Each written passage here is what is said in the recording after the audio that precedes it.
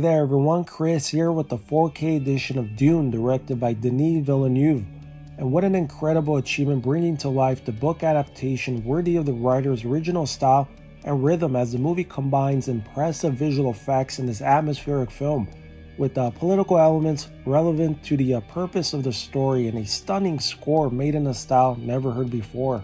Although it's not a movie for everyone, but if you can overcome the superiority of the environment on the characters, it will give you a correct representation of what the universe of Dune looks like, and I absolutely had a blast. As I did with David Lynch's take on Dune as well. Both films are equally enjoyable.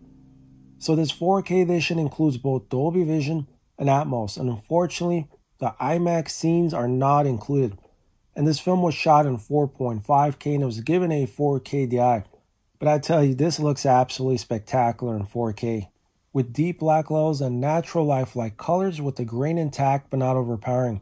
And it's practically sharp throughout the film with minimal softness during some scenes. But this print best thrives during daytime scenes out on the desert and during these space sequences. And black glows really pop during some of the more darker scenes.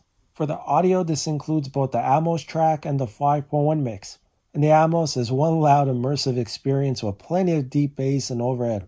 I absolutely love this mix.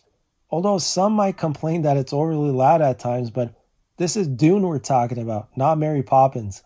Loud is the only way. This track delivers and it's incredibly well mixed. So with that being said, I'm rating the picture quality a 4.5 out of 5 and a 5 for the sound. For features, all the bonus content are on the Blu-ray, and it includes over an hour of features, such as the Royal House's featurette, as well as Inside Dune, the training room, designing the sandworm, and much more. So as I close out my review, Timothée Chalamet, Rebecca Ferguson, Jason Momoa, and the rest of the cast all deliver great performances in this spectacular film, and I can't wait to watch it again. And until next time, take care.